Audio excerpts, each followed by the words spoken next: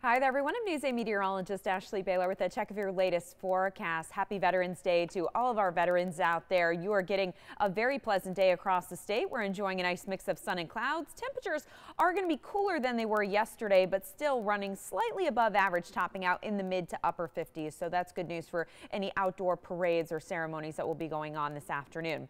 Here's a look at our hour-by-hour forecast, where we will start to see more and more clouds filling in, especially as we head towards dinner time.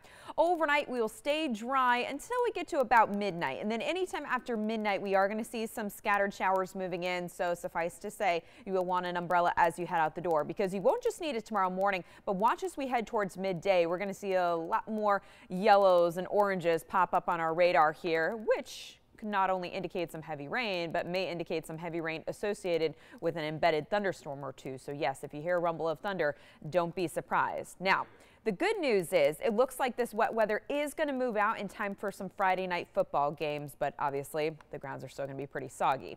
So tonight becoming cloudy, showers after midnight, and then tomorrow it's looking like a pretty wet day. In addition to the fact that we are going to deal with some bouts of heavy rain, it is also going to be pretty windy. We could experience wind gusts ranging anywhere between 30 to 40 miles per hour.